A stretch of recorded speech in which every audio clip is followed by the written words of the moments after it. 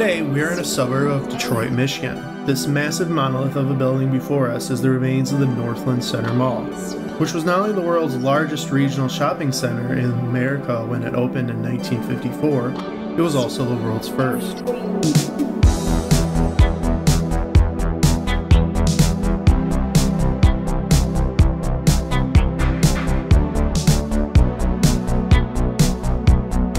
There was gunplay tonight, bullets flying around at Northland. Police assigned to this mall, working undercover, actually saw the suspects holding someone up. Then they tried to stop them by crashing their unmarked surveillance car into the suspect's car as they were trying to flee. That's when things got really chaotic. Shots rang out, shoppers, workers ran for cover, and when the shooting was over, the two suspects were down. Sounds like there just wasn't enough security here for the hundreds of people that showed up for this event. The Codes for Kids Drive at Northland Mall, put on by WJLB 98 FM, ended early after the crowd started fighting and firing guns. People were getting pushed. They had to keep stopping on air, letting them know, like, you know, you guys have to calm down. They just wasn't listening. It was just a chaos, so we had to end it early. Not unlike taking a shopping trip into a combat zone. Now, if you ever want to take home a piece of Northland Mall, right? Now is your chance. The Southfield Mall is having a liquidation auction for items that are still inside. Northland Mall closed down April 15th, but it's opening its doors back up to get rid of some final items. Store after store empty. Blank spaces where Foot Locker, Champs, and Donna Saks used to be. Target and Macy's also gone. Retail Landmark is coming down in Southfield. This is the beginning of the demolition of the Northland Mall. For the 2 years after closing its doors, demolition is finally underway at the Northland Mall in Southfield. The beginning of the end for the Northland Mall complex in Southfield. In Southfield, Kristen Pierce, the Now Detroit.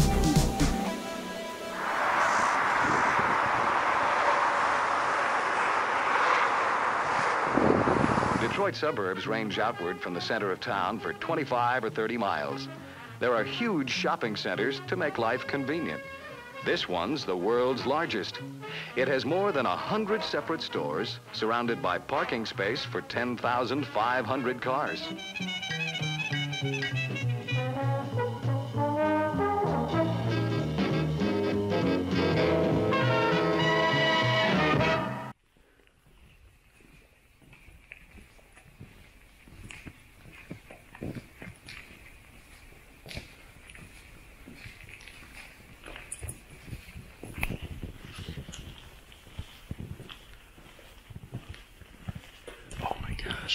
That one got wrecked.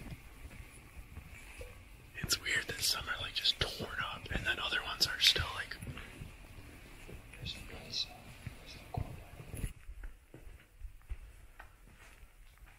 Designer outlet.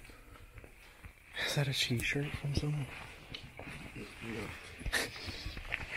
a nice shirt. The concept of the shopping mall was born from the mind of architect Victor Gruen, who believed a shopping center should resemble a city where shopping would become a pleasure rather than a chore, and that it should go beyond the commercial needs by taking advantage of public areas and realize an architectural concept. He pitched the idea to Hudson's department store, who was looking to branch out from their downtown Detroit headquarters, and after scouring the suburbs for the right location, this land became the chosen first area. Built at a cost of $25 million, the center received over 300 applications for its initial 80 storefronts.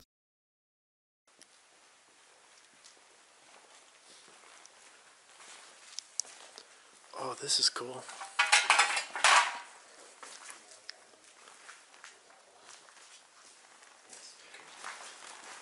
Printer, this was like a graphics shop. So here's a whole bunch of graphics stuff. Some little kids thing. Comics. The building also included a bank, post office, and auditoriums, all surrounded by 8,344 space parking lot. This store is like super deep. Scattered about the mall was artwork, fountains, landscaping, and a series of 6 sculptures commissioned by Hudson's, which included Joseph Anthony McDowell's Moby Dick, Lily Saarinen's Noah, and most famously Marshall Frederick's The Boy and the Bear.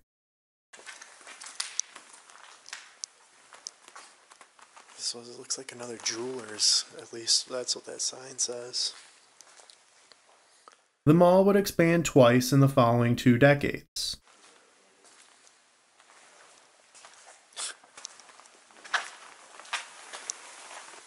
What's up? This is the tunnel system installed below the concourse, which allowed easy delivery access to all stores. Just gonna give it a shot.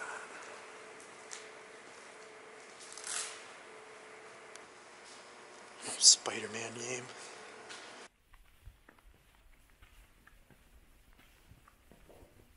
In 1975, the mall was completely enclosed. About the same time, JCPenney's built their anchor store.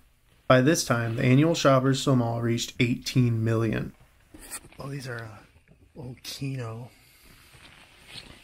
things.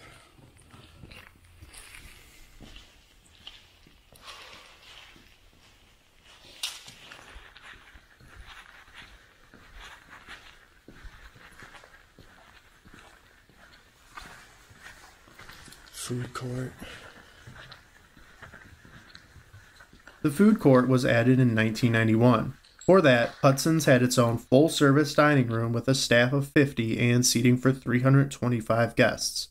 The restaurant also featured annual back-to-school fashion shows, and in 1958, the current Miss America, Marilyn Vanderburg, made an appearance.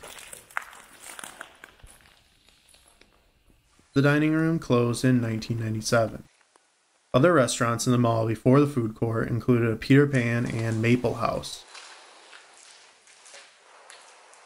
Here was a Subway right here.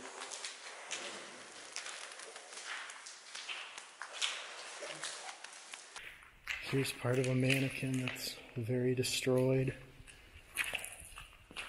There's another part. Dude, every window has been smashed. And then of course there's a peen they had to draw.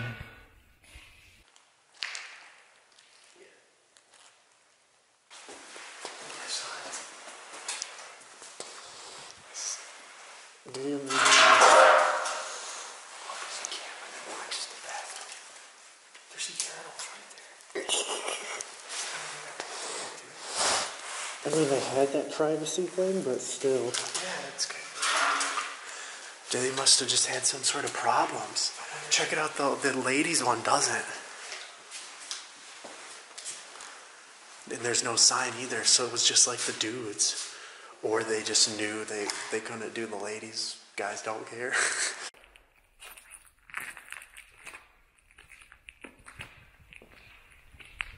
Oh yeah, that's... Department store's just gutted.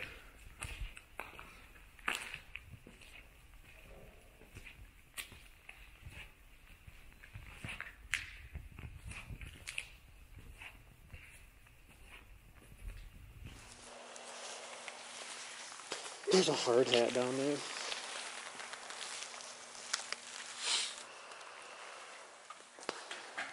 It's like a little food kiosk.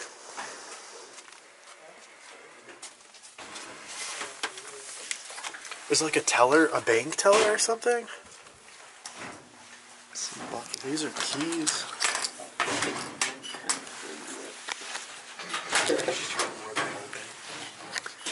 Yeah, some sort of, this is a little post office. Who would not want to eat at Jenna's Dollar Dog? This is the area where I believe the famous Boy and the Bear sculpture resided for most of its time here. Taking 3 years to complete, it was designed to bring happiness to others, as were all of Marshall's sculptures, which meant a high-traffic mall was the ideal showplace for his art. Check this old phone. It's like a prayer phone. Look, free calls. Receive God's daily blessings. So it was like a prayer phone or something, or you could at least call.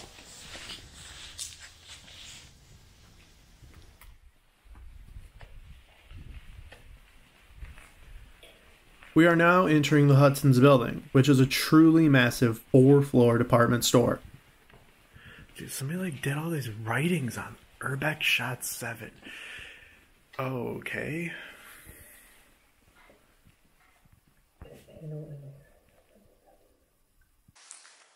See the escalators over there? We definitely got to go up there. This is the cosmetic and jewelry area. Dark now, each counter used to be brightly lit. Yeah, they had an upstairs and a downstairs.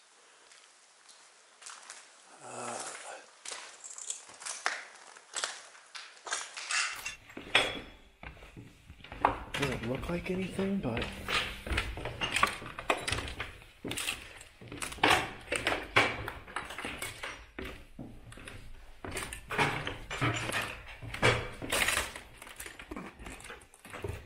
Oh, it smells like a fire down here.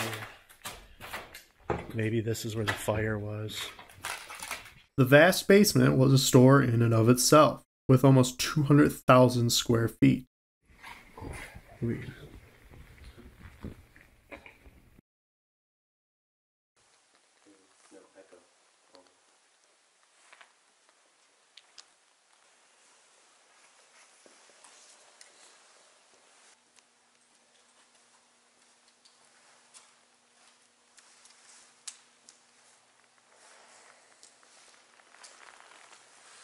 Okay, this is where the noise came from.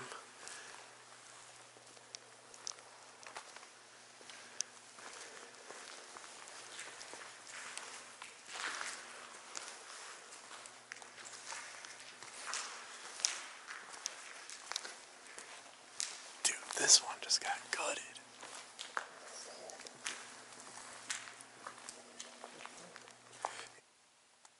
Somebody wrecked that glass.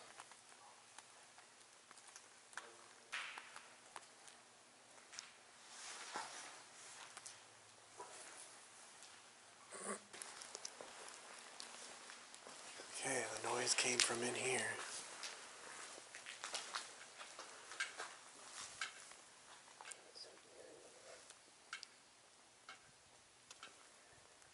Is that you? Oh, okay, I was like...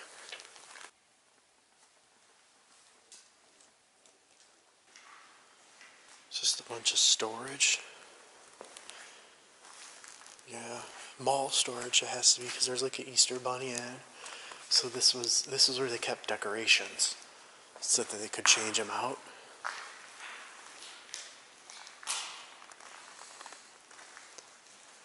In the 1990s, the mall began to have elaborate animated displays during the holiday season, which included Cinderella and Peter Pan. Over the decades, they also had such affairs as car shows, fashion shows, and circuses. The mall went all out for their 25th anniversary, holding a 2-week-long celebration with movies, fashion shows, bands, and even a game show event.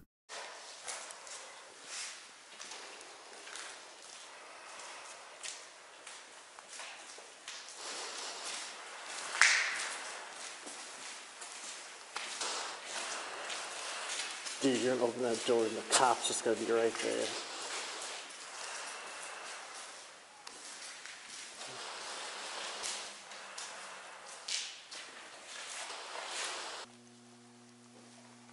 This is cool.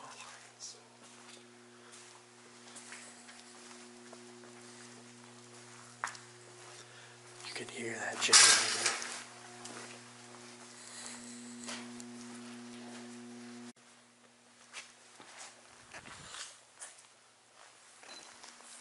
Yeah, this is a cool, whatever it was.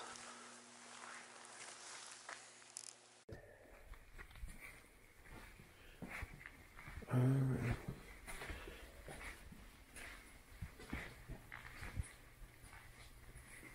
wonder if they just stockpiled them in here. This looks like it was more like, yeah, being used to store some stuff or...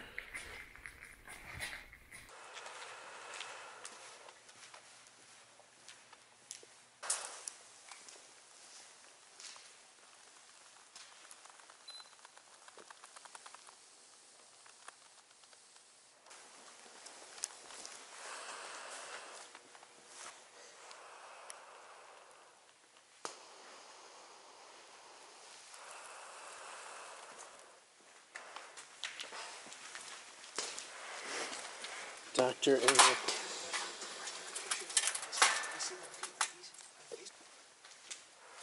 Stein's Optometry opened in 1956 in the mall and moved here where the former Big Boy restaurant was located. Contact lens. Oh, that's a vision test for preschool.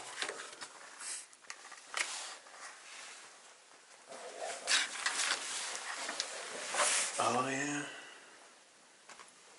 There's still like toothpaste and everything they had in there. Wow.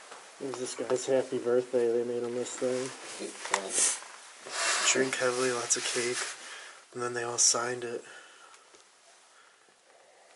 We have a bunch of old lenses. Yeah, that's class right there. We want some gator shoes, baby.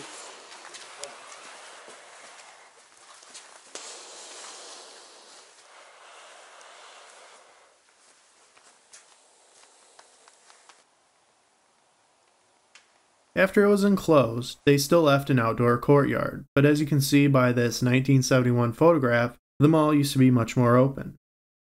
This sculpture was known as the Great Lakes Waterhole by Lily Saarinen. She also created smaller sculptures around the courtyard of famous Michigan landmarks, like the Mackinac Bridge seen here. Today, the courtyard is almost unrecognizable, except for the tattered awnings. It's a nice little courtyard. Oh, this must be like another graphics shop here or something. Oh, tattoo parlor. Try this. That's a fancy inlay. Are these like tattoos that they did? Oh yeah, dude, check this out. These are tattoos that they have done. Like some old snapshots. A lot of kids' faces. Warning, once the paperwork has been filled, there can be no refund. Remember, tattoos are permanent. Apparently they were known for... Oh, yeah, check. What? Here's the tattoo rooms. This was like a waiting room here. Just a little tiny room, but... I was hoping there'd be like the chairs still, but obviously that is, ew.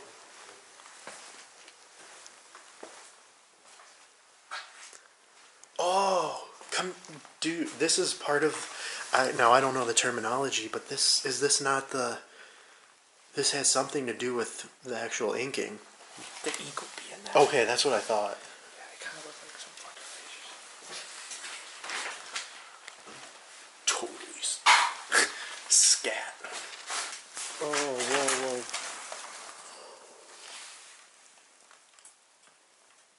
Yeah. Oh my gosh. It's time for the place the fun. The Dark Knight. The Dark Knight Blu-rays. Yeah, look, here's some designs and stuff too. They left back here.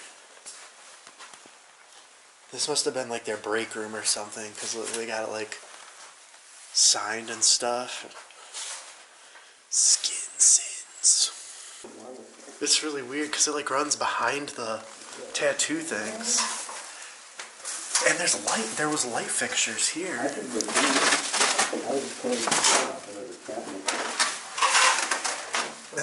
There's a doorway back here.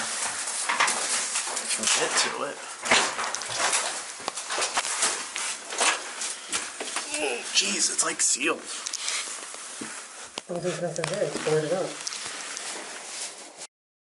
Also an interesting note is the mall's architect, Victor Gruen, eventually openly disliked his original open-air mall design and preferred the enclosed malls with chain stores that came later.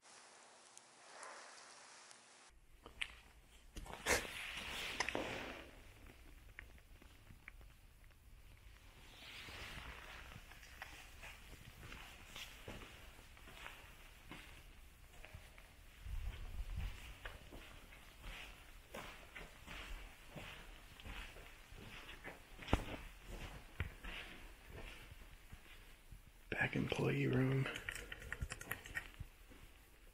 Manager's office.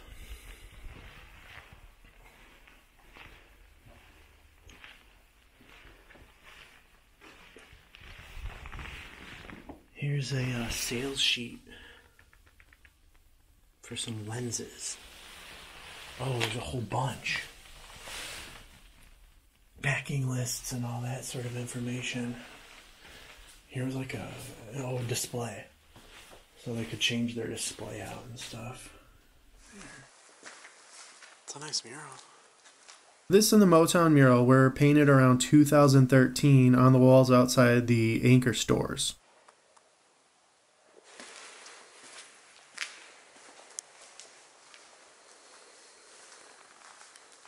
This dumb shit that somebody just set afire a chair.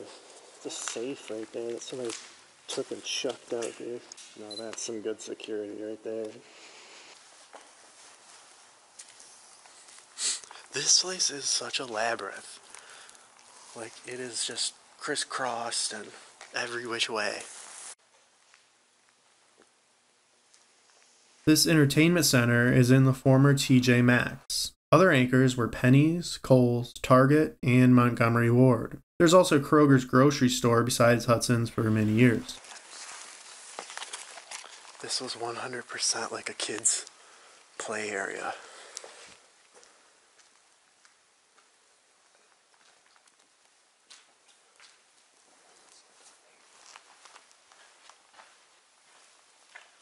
This is a photo booth. And there's some Toy Story stuff.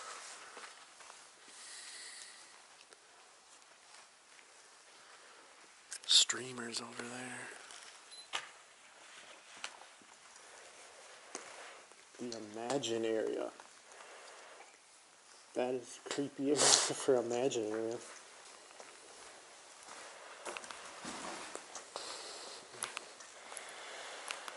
Candyman. Look at amusement park rides. Ride tickets, all rides. They had actual rides in here? I'm sure they were little things, but still. Here's a back office.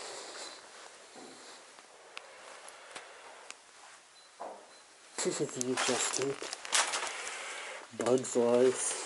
While the mall itself never had a movie theater, the Northland Theater was a separate building located opposite the mall and opened in 1966. It was called the Incomparable Showplace for Fine Motion Pictures and would transform the lobby into the theme of its current movie, such as when the first airport movie was released in 1970. It became the Northland Airport Terminal. Today, the building is in use as a church.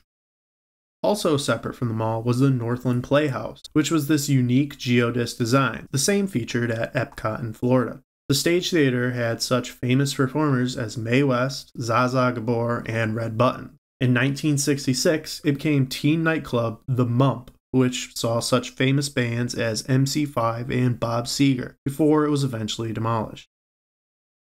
The mall itself saw many famous people at events over the years. At Northland Mall, fans lined up to see Michael as he was hustled into the Sam Goody record store. In 1998, Michael Jackson took a shopping trip to Sam Goody's record store, and in 2005, Kanye West had a small show in the mall. Y'all give it up for Kanye West! Despite these later events, beginning in the 1980s, the mall had become the frequent scene of shootings and robberies, which scared many customers for visiting, and the annual shoppers dropped down from Northland's peak of 18 million to half of that. As a result, the anchors began to vacate. Then, in 2014, something happened that will be all too familiar to us in recent years. It's the cell phone video that sparked outrage. Security at Northland Mall holding down Mackenzie Cochran as he gasps for air. Death at Northland Mall. 25-year-old Mackenzie Cochran died after being pepper sprayed and held down by security guards. The whole incident caught on cell phone. The 25-year-old man who died after being pepper sprayed cuffed him and pinned him to the ground, even though he screamed he couldn't breathe. Cochran reportedly showed up at LA Diamonds and said he wanted to kill someone. Security was called, and here you see Cochran getting closer to one security guard, who then hits him with pepper spray. And Cochran takes a few steps back. Security guards are reportedly telling him to leave, and then they spray him again with more pepper spray and take him to the ground. We need answers from Northland Mall. Did a crime occur? Yes, I believe a crime did occur. The Oakland County prosecutor deciding no charges will be filed against security guards in the Northland Mall death investigation. Those security guards who were not certified by police are not criminally responsible for their actions. Now, 2 civil suits have already been filed, one against the mall, one against the former security company. We will stay all over this story to bring you the very latest as it unfolds. Live in Southfield, Simon Shaquette, 7 Action News.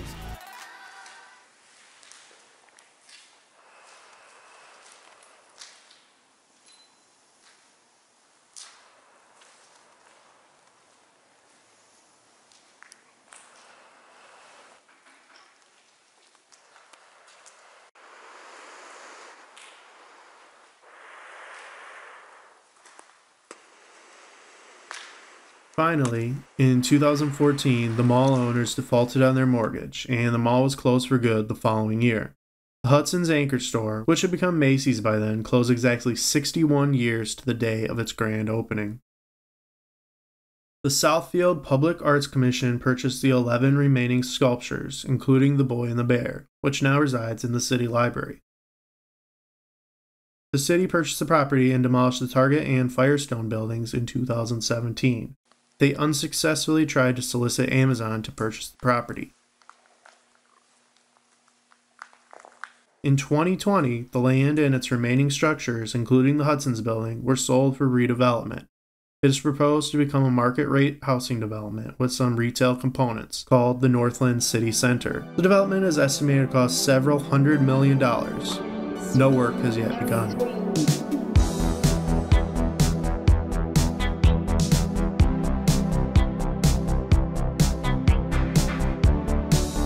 A touch of sadness to see a mall that was so vibrant and vital at one time.